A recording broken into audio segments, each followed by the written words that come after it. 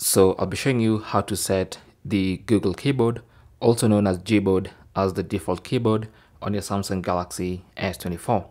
I'm using the S24 Ultra for this tutorial, but this works on all the Samsung Galaxy S24s. So the first thing you need to do is ensure you have installed Gboard or the Google keyboard from the Google Play Store. So once you install that, just go to settings. Under settings, scroll down to general management, tap on that, and then under general management you should see keyboard list and default. Tap on that, and then choose, or rather tap on default keyboard, and then choose the keyboard you want to use as your default keyboard, so which is Gboard. So I'll select that. Default keyboard is now Gboard. You can see it says there Gboard, and now Gboard is my default keyboard. So now whenever I go to the keyboard, I'm going to be using Gboard as my keyboard.